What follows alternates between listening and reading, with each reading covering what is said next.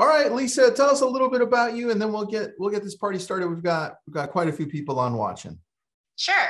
So I'm a licensed agent, but my main thing is back house, and I do transaction management. So I have a transaction coordinating company, Simply Closed, but right now I'm an in-house transaction coordinator for Madison Fine Properties down there in East Downtown. And I've been doing this for about 9 years. And really, I just love systems and I just love Follow Up Boss. So I kind of integrated transaction management with Follow Up Boss because I just thought it was the best thing in the world. Oh, I love that. I love that a lot. And we've got a few more people from Texas. Paul, Dallas, Rose is from Plano, and Paul's from Dallas, Texas. We got you, Paul. All right. So Lisa, tell us how you've been able to integrate with Follow Up Boss, because what I found is that I don't know very many people that are using it as a transaction tool. And that's pretty cool. I want to see the back end of this. Where do we start if we want to duplicate what you've done?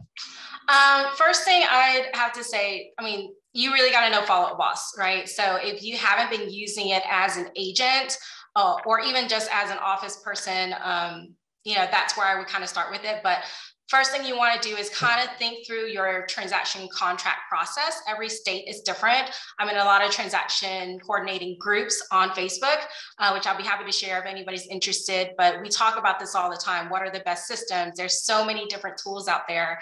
And so you want to kind of customize Follow Up Boss to your own liking and how you do the transaction coordinating process. Some people have VAs. Some people do the whole thing. I do everything from beginning to end on my own. So I've taken the custom fields, the deals into it, the files, and basically done everything in one, since I didn't want to go to multiple different systems. But I'm starting to now play with a couple integrations, which we can talk about at the end with RealScale and also with Open to Close as well to kind of help me with the process. I definitely want to get into that. All right, let's start with, I'm assuming we would start with creating custom fields so people understand what you're doing. Yeah. So feel free to share your screen. Let me know if you can or can't. I'm going to make you co-host either way. See, I do not have access yet. And there you go. There we go. If that doesn't work, let me know. Okay, let's see. And then Rui is also from Houston, Texas. Rui, what's up? Awesome. Love it, love it. Let's see. Can you see my screen? I can. I'm excited. I'm excited to see what's up here. Okay, sounds good. So I pretended Brad Pitt is my client, and he is in here. And he's still married to Jennifer Aniston. So we're going to have that relationship in there. So I won't go through the basics there. You can take some more Follow Boss webinars to go ahead and do that. But basically, I haven't been as the lead, and it's assigned to me as the agent, but I'm going to go ahead and assign this to my broker. So I'm going to do that. And this is a custom fields part that we were talking about. So I have them kind of shorthanded because I found that sometimes it doesn't give you the full label. So you'll want to kind of maybe shorthand or make it a little shorter than mine. It doesn't bother me too much because I use this every single day. So I know exactly where my fields are. But everything for LC stands for my listing coordinator. So they'll be the one to enter all that data. But here, starting from TC down, is all my fields that I need for my contract. So basic things, yeah. So like I'll have the seller's name. If it's a company name, I'll put it in there. If there's a buyer name, I'll put it exactly like the contract. And if I'm working with a tenant or landlord, it's in there. I'll have my co-broker information here. So Jennifer Aniston is also not only his wife, but his broker. So she's in there with her email, phone number. Title company, Courtney Cox. I was watching Friends this weekend. So Courtney Cox is in there as their title officer, her company name, her address, same thing. So same thing with your lender. If you have one, I'll go ahead and put that information there. If it doesn't exist, I'll just put NA or I'll just put none there. So here I'll put the MLS number. That way I need to reference it if I need to later on. The contract price, whatever it's selling for, they're buying 123 Main Street for $900,000. And then I've got the property address, the full address in here. This was going to be probably your key factor because this is going to go on all my automated emails when I send them out for transaction coordinating. Wow, you just populated with that tag or with that field, with a custom field. Yeah. That's so cool. Yeah, so I'll just go in and fill in a couple other different things. Let's say they go under contract today. Sorry, actually this is the closing date. So let's say they're closing end of the year. they want a contract today, the executed date. For us in the state of Texas, we have earnest money. So let's say they put $1,000 down. It's going to be due on the 1st.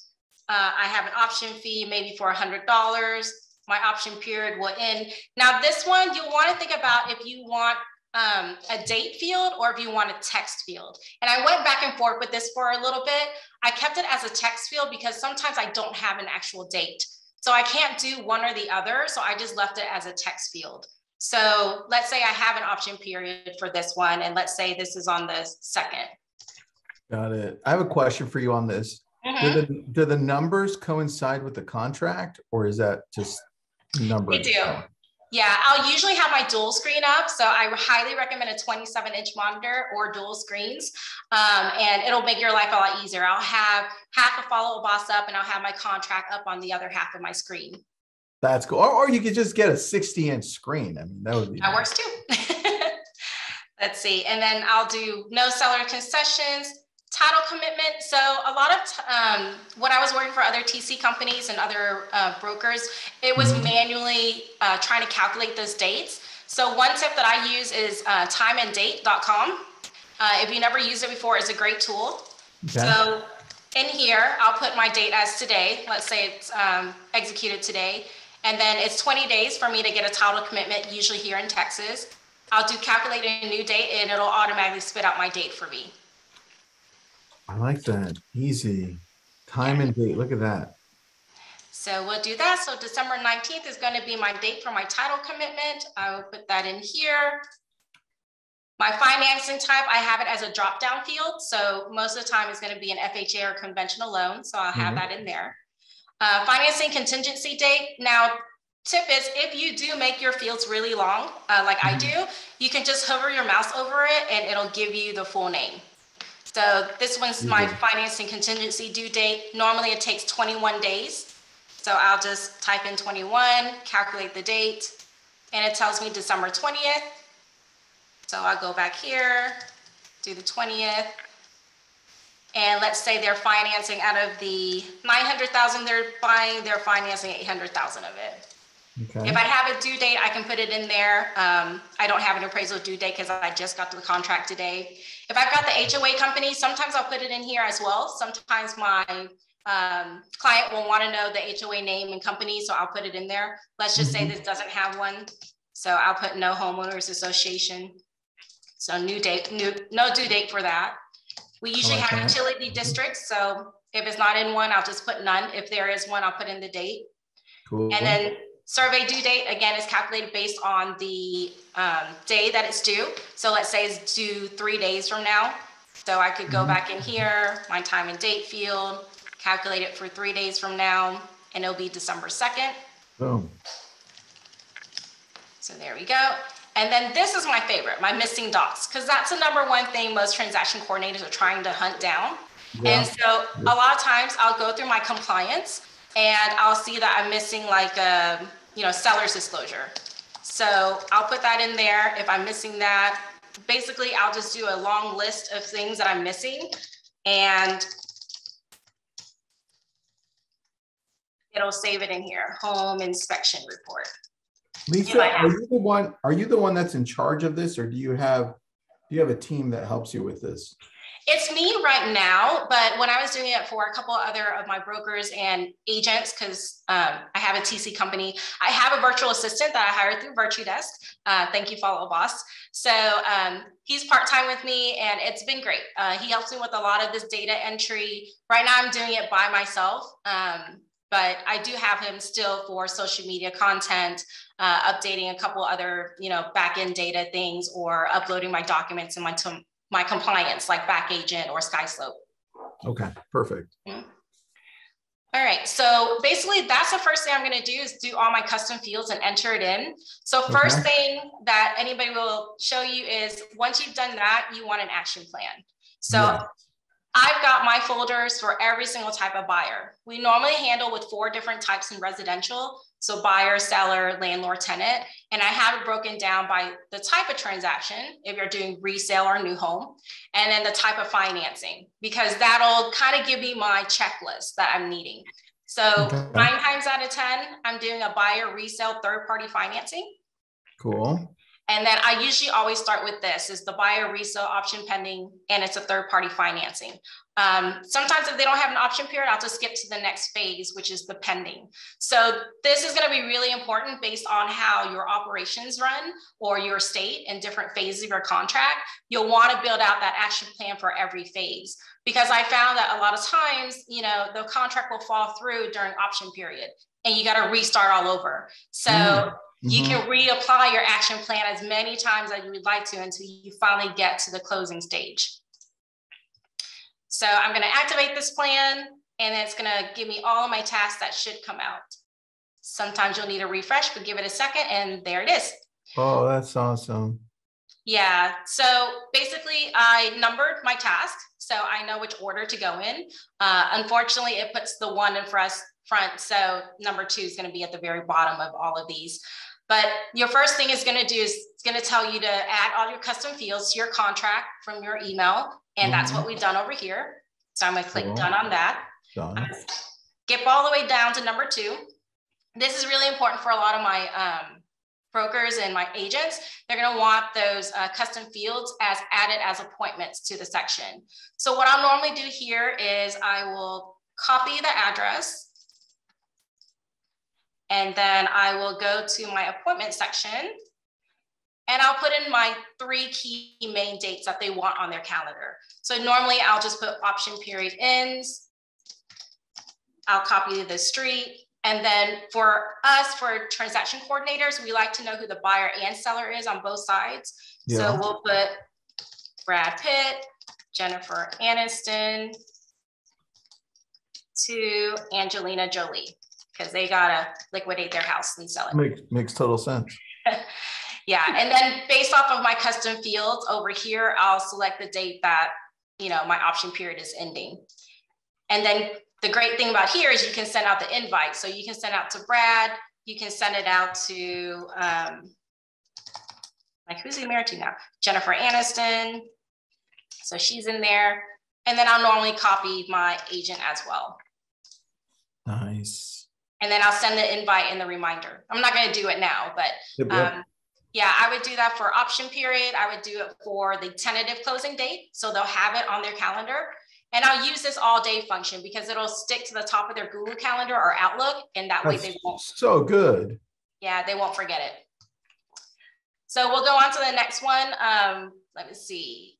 Number 3, I'll send an intro letter. So this one also is really important as well, just to introduce all parties. So I'll just go ahead and send an email. I'll take out my client's name because I'm not sending it to Brad, but I will copy all the people involved. So this is my co-agent.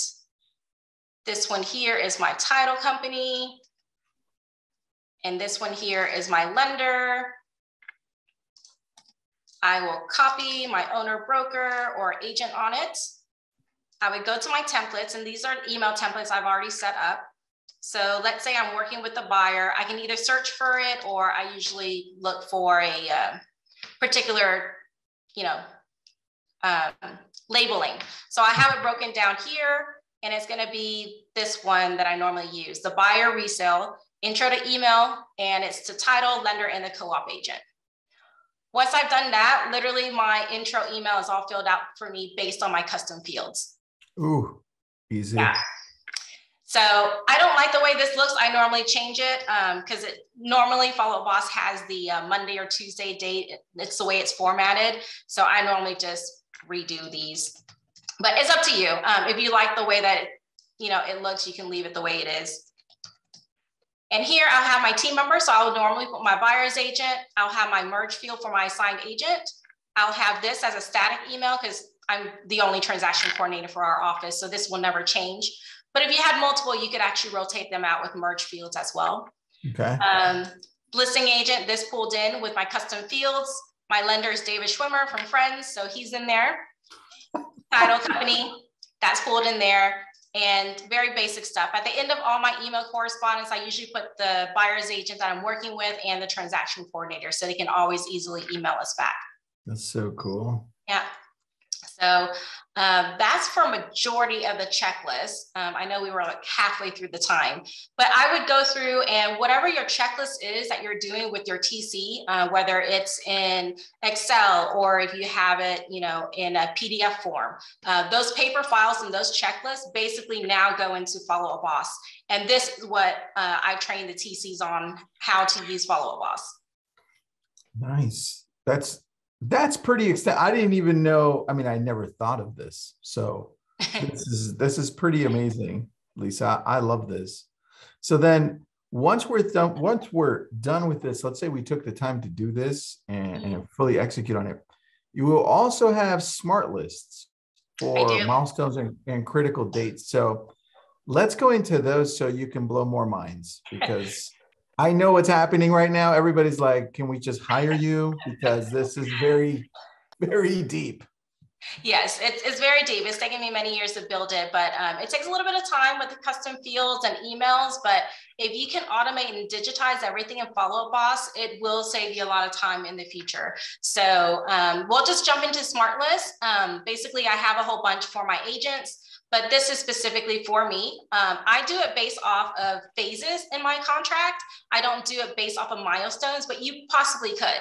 If you wanted a smart list for just appraisals that are due today, and you go through your list of people that day just to follow up on appraisals, David Breckheimer has a really good focus on, you know, just your task and task batching. So that's what sometimes I'll do, but I'm still on a very task-based system versus a virtual whiteboard. So most transaction coordinators, if you've been doing that for a while, there's two different types of systems. So I'm still very task-based. I'll still go to my tasks every single day, but I'll use these milestones to kind of keep me on track. So I'll log in the morning, I'll look at anything that's option pending, and then I'll just start with my first list, and then go on to my task here, clear them out, and then go on to my second, third, fourth person.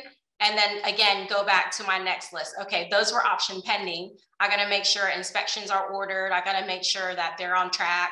And then here for the pending phase, I know I'm out of option period.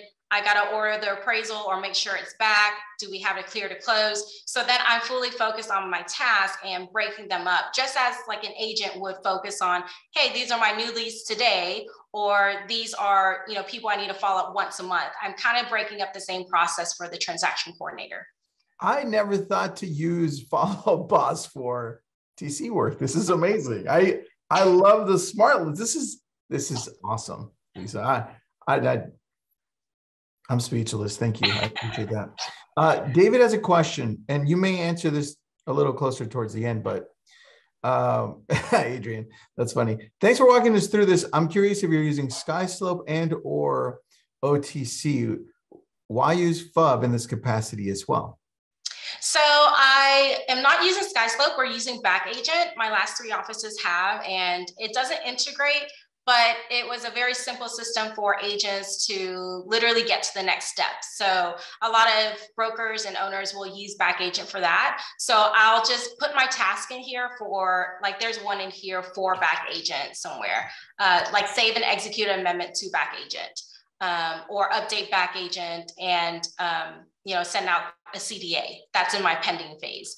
There is ways that you can integrate with Open to Close and RealScale. I have both because I'm trialing both systems.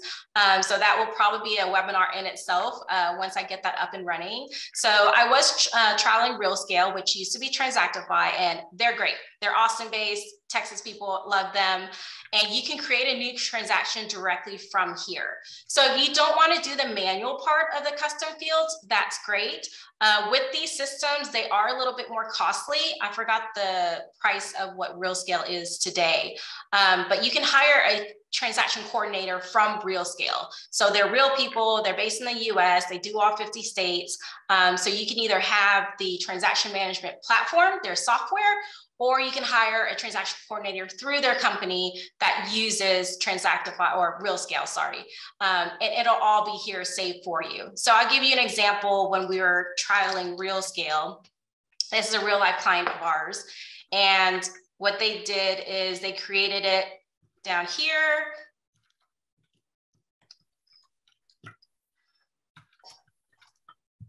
It was down here. Sorry, but it will show up here in your transactions. You basically click a link and it'll open up the software so you can log in and you can just do your checklist from there.